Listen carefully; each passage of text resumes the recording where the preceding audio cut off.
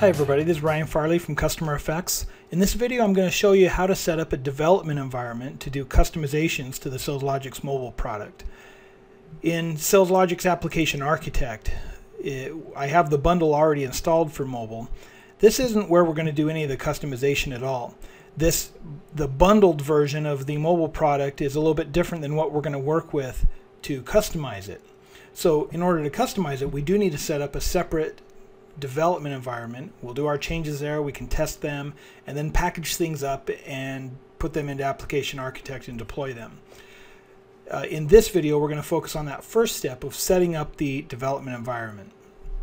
To do that and make the job a little bit easier, I'm going to use a tool called the Mobile Developer Toolkit. This product is a free product from Customer Effects. Anyone can use. It's open source. To get that, you go to customereffects.com, click on Power to Software, and then go to the SalesLogix Mobile Developer Toolkit link. And click on the link to install.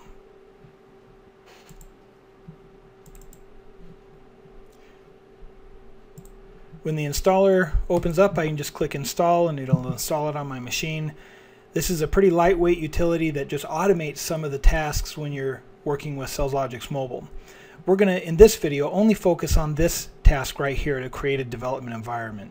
So I'm going to click that, and I need to choose which version of mobile I'm working with. Just as a tip, if you're not sure, you can look at either the deployed mobile site or in Application Architect and look for a file called index.html and open that up. If you see the word Dojo in it anywhere, then you're working with Mobile 2.0. Mobile 1.2 won't say the word Dojo anywhere in this file, but it will say the word ext in several places. So since I do see the word Dojo, I'm working with Mobile 2.0, and that's what I'm going to choose here for my version I want to set up, and then I can select where I want to put that. The Mobile Developer Toolkit does come with a packaged web server, and I could use that and just put it anywhere I want to. If I wanted to put it on the desktop, for example, I'm going to put it under IIS so it sits right next to the deployed production version of SalesLogix Mobile. So I see SLX Mobile there, and I'm going to name mine SLX Mobile Dev. So now I have my path, and then I'm working with Mobile 2.0, and I'll click the button to create dev environment. And right now, the Mobile Toolkit is going out to GitHub and downloading all the source files and setting up this development environment for us to use.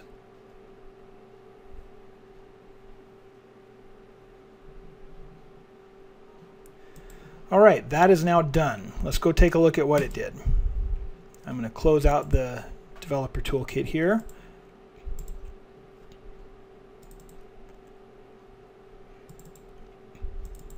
So here's my folder, and I can look in there and I can see that it's put some things in there. Now I have open right here the deployed bundled version of SalesLogix Mobile. Now our path is SLX Mobile Dev. Now we need to put in a few other things into this path as well. If we go and look at this, we'll see that there's a folder called Products, Argos SalesLogix, and in there is our index.html or index-dev.html.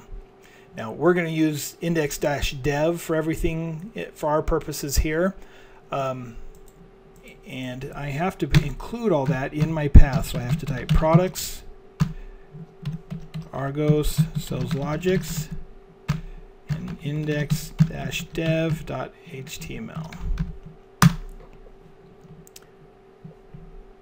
And now it's loaded up the development version of the development environment that we've created. Now, a couple of things to point out here. If we go back over to this folder and look in the configuration, there's two files listed here. I'm going to open up both of them up.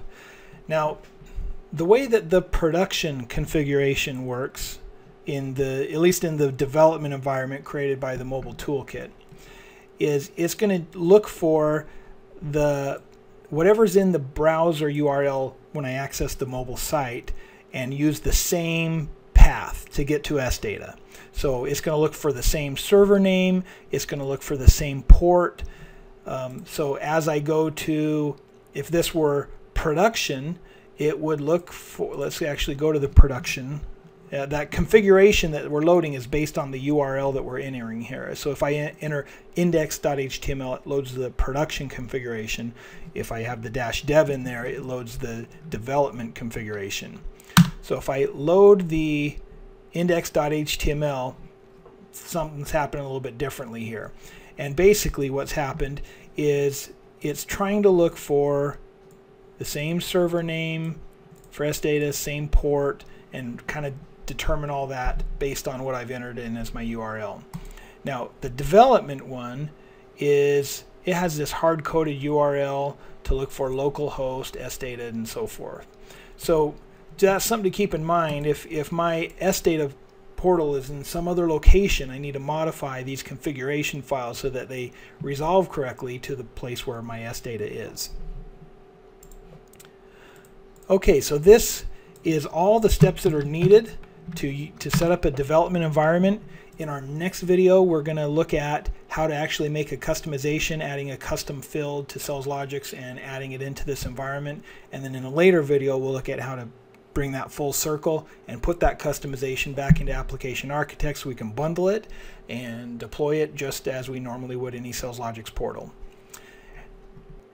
Hope this information was useful, and I'll see you next time.